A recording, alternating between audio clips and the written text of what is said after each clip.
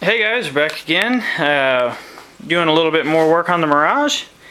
Now that it's finally back in the garage, I can start working on the all-wheel drive conversion, and that's what I've been doing this past weekend. Just started working on stripping it down and getting everything out of the rear end here for the Floorpan conversion. So it's getting there. Got a lot left to remove still. Lots of frozen bolts on this that have never been out since the car was new, probably. So working on getting all that apart, but it's coming along pretty nicely.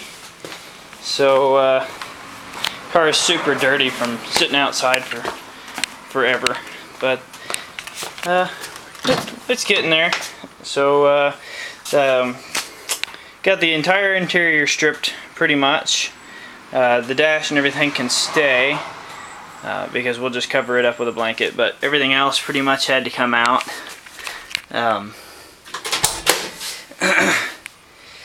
Yeah, so it's coming along. I still need to remove a couple little things like the seat belt brackets there and the e-brake assembly, but I have to finish getting the trailing arms off for that. Got the fuel tank out Sunday,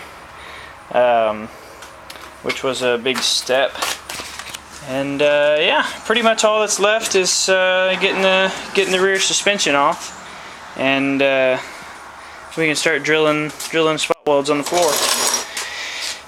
So I think it's going to be a fairly easy conversion. There's a few trouble spots that I need to deal with at the same time. Nothing too major, but I don't think this is going to be a quick conversion either by any means. So gotta fix this here. So it's a little bit of rot here, but this should be easy. It's just a flat piece of metal, so we'll just cut it out and put a patch there. Let's see.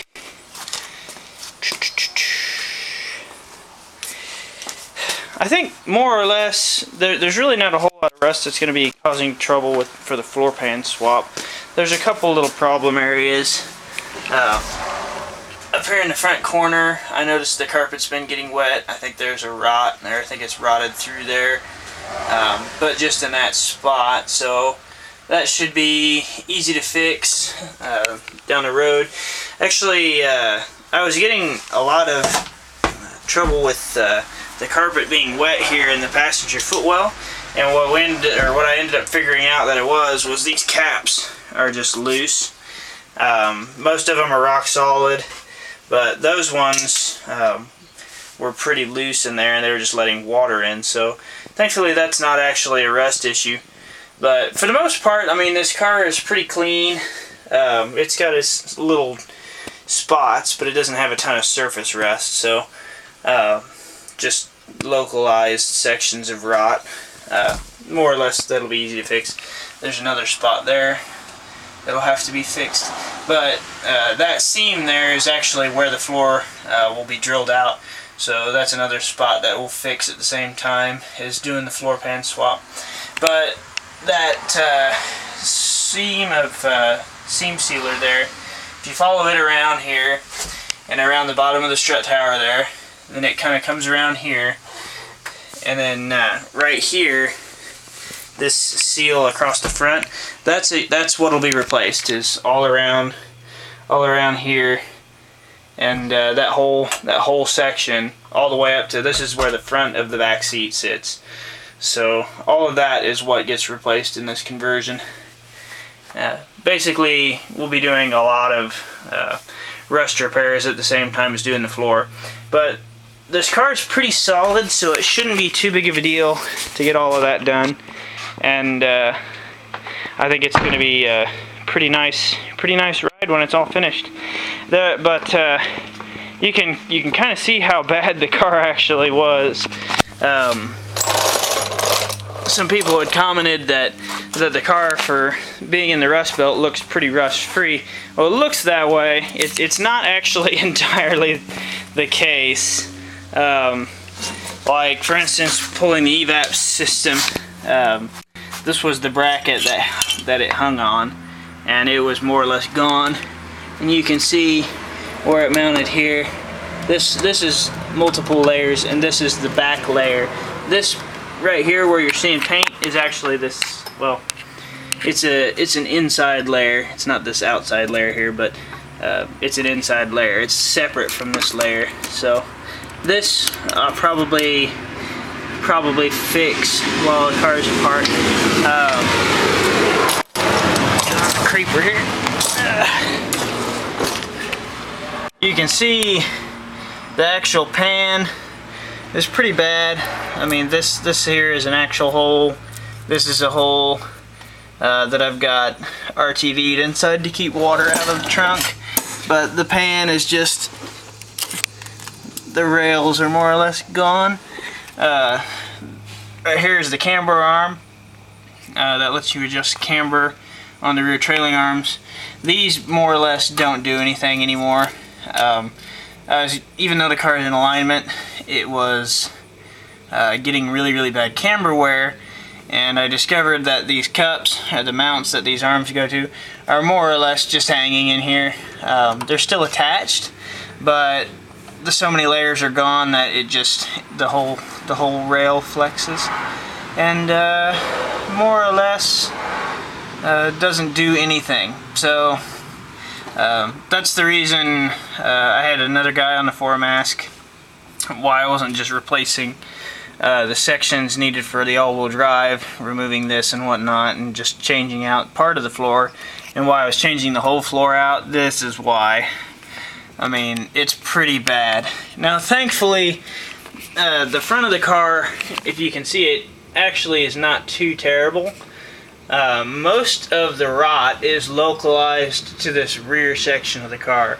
The front, and I don't know why it's like this, but right about where that seam is, where the trunk pan ends, really is where the rot stops. There's not a whole lot up past that, and all of this back here is replaced with the floor pan swap. I mean, it starts here and follows this line around up here, this top part, and it goes around pretty much all the way to the front, and that side, that bar that goes across there, is where the front of the floor pan ends. So all of these frame rails here, all of these mounts, everything pretty much gets replaced where there's rust. So I think more or less it'll be pretty solid once it's done, and even though it looks really bad under here, because all this is getting replaced, it's actually not going to be too bad. Like some people would say, well, why are you doing this to this car? Why not get a cleaner car from California or something? It's just not necessary. Where the rust is on the car is getting replaced. So more or less it'll be fairly rust free. I mean, it's got some spots of rot in the front that I need to fix, but nothing really major like it is back here. So that's good. But yeah, I'm hoping that this whole swap will only take a month or two. Probably more towards the 2 than 1, but I don't think it's going to be too bad.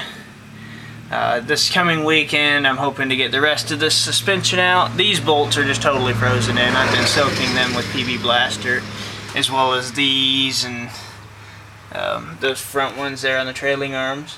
And hopefully I can get those apart this weekend and even start cutting the stock floor out. And if I can do that, that'll be pretty good. Still have to figure out what I'm going to do about the Evap system. That's a really heavy part of the car. And on the older Evo 4 or Evo 5 fuel tank that I have, none of the vents are there like they are on the Mirage tank. This is the fuel pump hanger, this is the sending unit, and I have this vent, but I only have one of these, and there are 2 of them on the Mirage tank, and I don't have this vent at all on the Evo tank.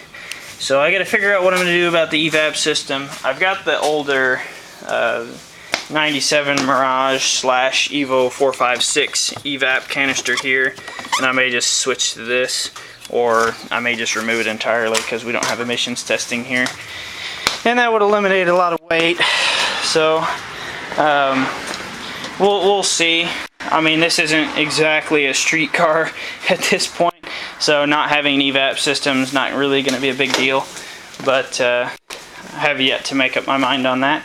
But basically, once the rear end is in place, more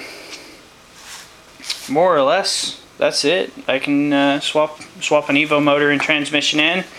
I have to get a custom drive shaft made.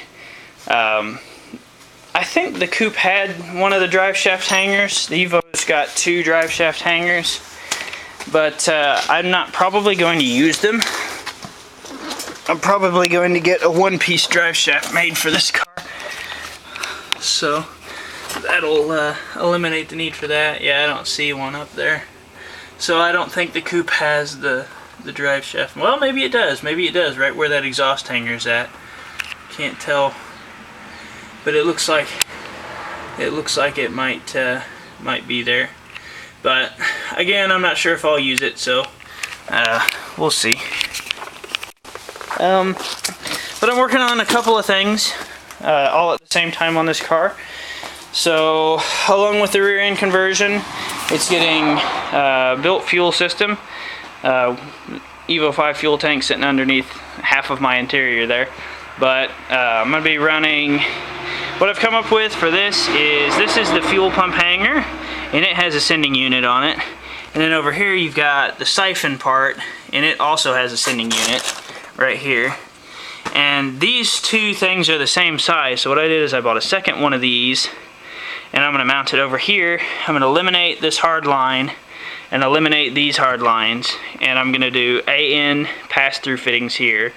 This hose is basically 5/16, so I've got a -6 to 5/16 barb adapter for each one of these, and I'm going to run 2 Walber 255s, one on each side of the tank.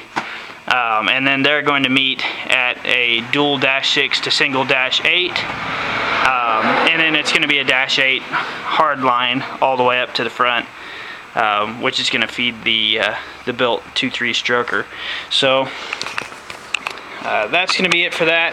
That also eliminates the need for the Venturi valve, which is nice, because the return is going to be a custom -6, or I may even use the stock feed line as the return. I haven't decided yet, but basically if I've got a pump on each side pulling from both sides of the tank, then I don't have to worry about one side pulling more than the other.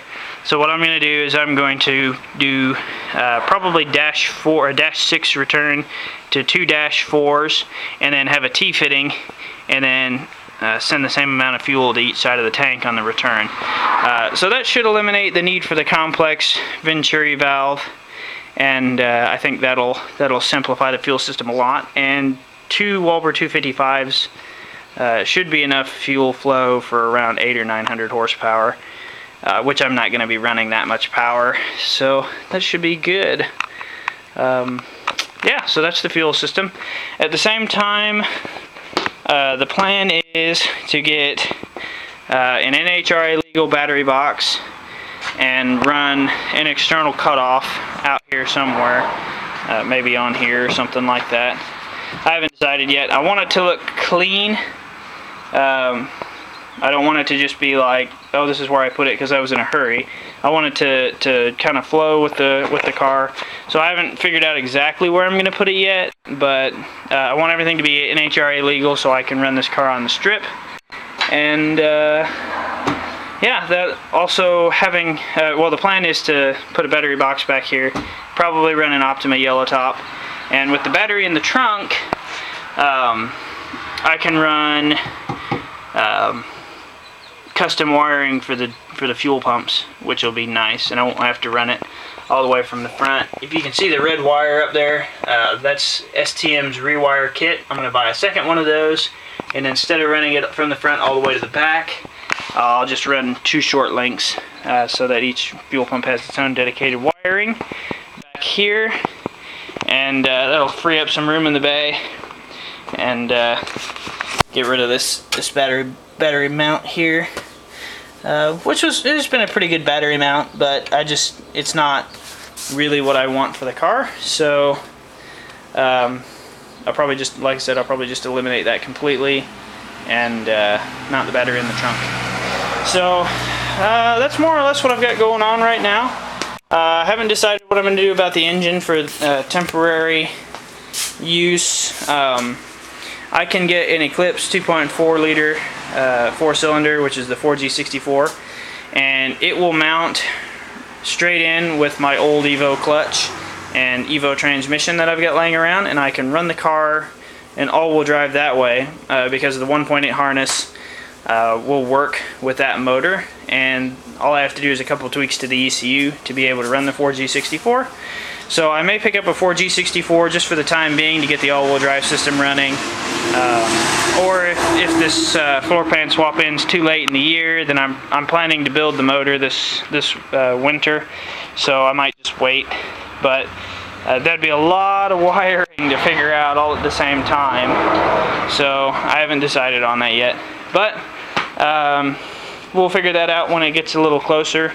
Right now, my complete focus is on getting this Floorpan changed out. So if I can get started drilling on it this weekend, I'll be pretty happy with that. It really shouldn't take a whole lot of time to get the Floorpan out once the car is stripped down to it. And once we get that far, we'll be in pretty good shape. And we only have a handful of rust repairs that need to be taken care of before the new pan can go in. Doing all the spot welds should only take 2 or 3 days, and we'll seam sealer it. I'm planning to probably paint the trunk with old school speckle paint, just because I'm kind of a muscle car guy at the same time. I have a lot of car interests. I just think it would be kind of neat to have a speckle paint trunk, excuse me, in an Evo. So probably do that. Yeah, a lot going on all at the same time on this car, so we'll see how it turns out. But stay tuned, and hope you're as excited as I am to finally be starting on the all-wheel drive conversion. So take it easy, guys, and we'll see you next time.